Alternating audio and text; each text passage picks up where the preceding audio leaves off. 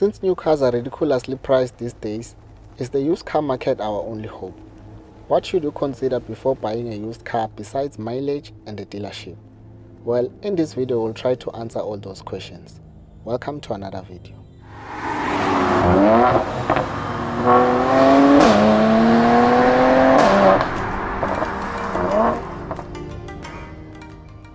Most people tend to worry more about mileage when it comes to buying second-hand cars. This one is a low mileage, mchana, it's fresh. Can't wear, we are just buying a scrap. We will address the issue of mileage. For now, let's look at some of the other things you should look out for when you are planning to buy a used car. Number one is accident history. If you are a first-time car buyer, try to avoid buying cars that were involved in accidents, especially if it was a front collision, because most modern cars have a lot of sensors in the front end. And you can't just rely on the information you get from the dealership. You should inspect the car yourself or get a professional to assist you. Since you are here, let me teach you a few tricks you can use to spot a car that was in an accident. The obvious one is color. The color of the car must be the same all around. You don't want a cocktail of colors on your car. If you notice any slight difference in the shade of the panels, that's a red flag. With some cars, you may not see any color difference, especially if they repainted the whole body. So you must look out for overspray. For those who don't know, overspray is basically paint that overlapped to parts which were not supposed to be painted. You will normally find overspray on headlamps, grille, air inlets and fog lamps.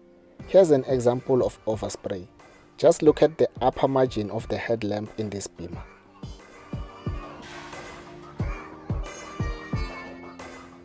Then you should move on and assess the panel gaps. Panel gaps should be even all the way. If it is narrow in some parts and becomes wider as you go along the line, that car was in an accident. Some of the gaps are so thick you can put a finger in there.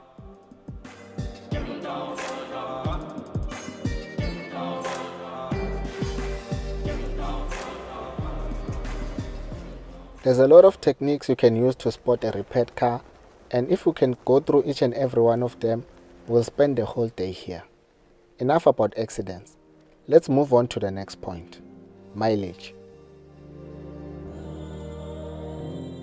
I know most people are just worried about mileage over anything else, but to be honest, there's no rule that dictates what's the best mileage to go for when buying a used car. Generally, low mileage cars are the best, provided the car has a clean history.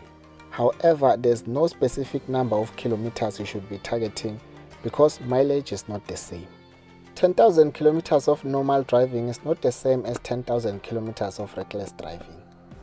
10,000 kilometers of city driving is not the same as 10,000 kilometers of freeway driving. City driving tends to put more strain on the mechanical components of a car compared to freeway driving. In town, there's a lot of stopping and going, and that chows your brakes. Also, you may find a learner driver stuck in bumper-to-bumper traffic, riding their clutch, going clutch plate the whole town, and that's a strain on the car. For most second-hand cars, you can use 60,000 kilometers as a guide.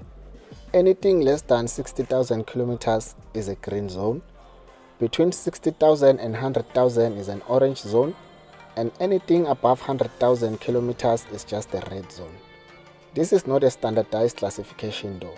It's just how I look at it, me personally. With some cars, a high mileage is not really a deal breaker, like in the case of a Toyota Hilux. You can buy a Hilux with 95,000 kilometers on the clock and push it to 200,000 kilometers without issues. But try buying a GTI with a mileage of 95,000 kilometers and see what's going to happen. The next factor is dealership, which is where we get to look at establishments like We Buy Cars. If you buy a car at We Buy Cars, you take it as it is. If it has some damage, you take it with the damage or whatever faults it comes with. But then the cars are separated into two categories, Category A and Category B. Category A vehicles are low mileage cars with full or incomplete service history. These cars look fresh and well maintained, but We Buy Cars can't really guarantee for sure that they have no faults whatsoever. Category A cars can be financed through a bank And if your car is financed, it is a must to buy warranty that is going to cover you for 6 months. So if you are not happy with the car, you can return it within 6 months, provided there's something wrong with it and you can prove that to them. However, mechanical wear and tear is not covered, and any issues resulting from misuse or reckless driving are not covered as well. But now let's say you buy a GTI from them and 3 months down the line your DSG gearbox is fucked up. How do you prove whether the damage is due to misuse or not? Also, if you return the car, they charge you for usage. Let's say you return the car after driving it for 5,000 kilometers. They will charge you for those kilometers as if you were renting the car. Then there's the issue of the DEKRA inspection. The cars either get a gold or green sticker. A gold sticker means the car is roadworthy certified, and with a green sticker you have to first take the car for roadworthy test before registration, and banks don't finance cars that are not roadworthy. For those who don't know, in SA you can't register and license a second-hand car without a roadworthy certificate. When I bought my Polo Vivo, the dealership was supposed to do the licensing and registration for me, but they delayed and my term was about to expire, so I went to the traffic department to register the car myself in order to get number plates. And I was told I can't get my disc without a roadworthy certificate. So my disc was withheld and I had to go do a roadworthy test and bring the certificate in order to get my license disc.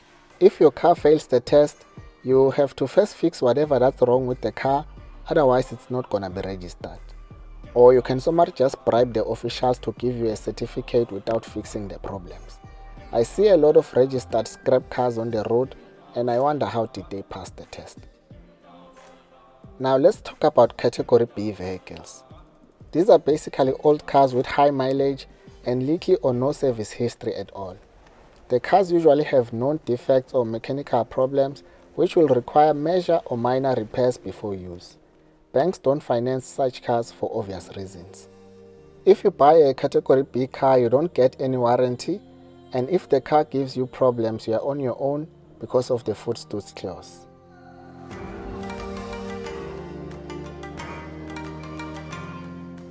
WeBuyCars has a car finance offering called Gomo, and they can finance a category B vehicle for you if you wanna go down that route. All I can say is good luck, may the odds be in your favor.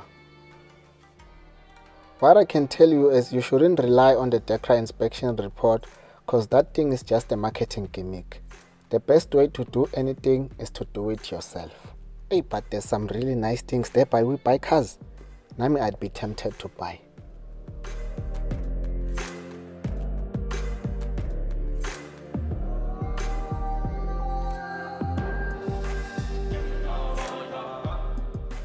For peace of mind, it is very important to make sure that when you decide to buy a used car, you buy it from a reputable dealership. If you buy a used VW Polo from WeBuyCars or Jestro used car dealership, you will have to take the car as it is with its defects. But if you buy it from, let's say, Master Cars, they recondition the vehicle before selling it to you. Basically, they sort out any visible or known issues and the car comes with a full service history. Also, you get other benefits such as warranty and roadside assistance, which you don't get when you buy a car from Jestro. Secondly, reputable dealerships will never turn back the mileage to trick you into believing you are buying a low mileage car. The next point is service or maintenance history. Avoid buying a used car that doesn't have a full service history, especially if you are buying a performance car. Also, don't buy used cars with cheap aftermarket modifications. The downpipe, the drop suspension, engine chips, because those things usually void the manufacturer's warranty. And some of the mods were done by Boss Buddha under a tree. The headaches you're gonna get when things start breaking, you'll end up spending more money on Grandpa and Panado than petrol. We can't cover the whole used car slappers in one day, so we'll continue with this video next time. Thank you for watching.